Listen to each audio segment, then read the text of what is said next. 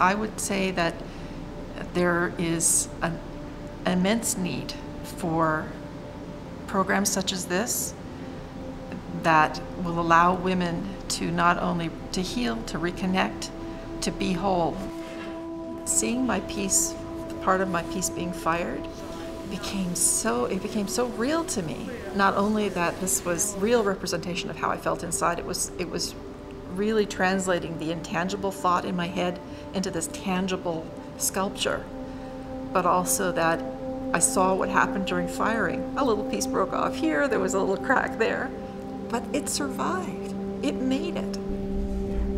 There was a point when I was molding the clay and working with it as a ball, and it was starting to take shape, and I was forming something, and it occurred to me that I'm making something out of almost nothing, sand and water, and it could become anything. And the sweat was pouring onto the clay, my tears were coming onto the clay.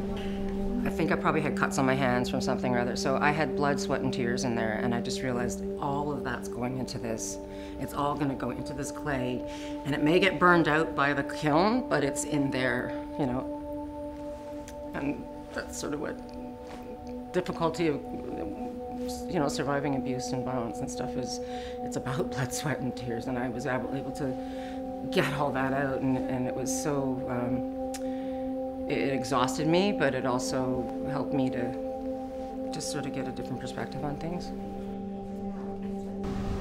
I ended up rolling my first one. I thought, that looks like a finger.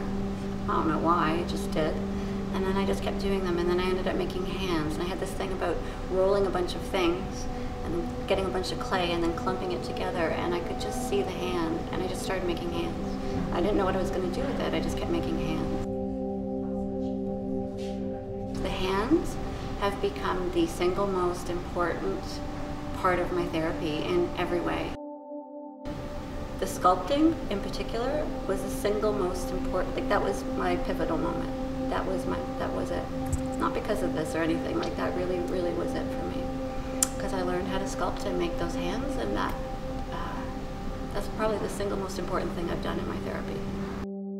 I have continued to use art as a tool to work through my stuff, and that's probably saved my life. It's certainly been the most valuable piece that I've learned.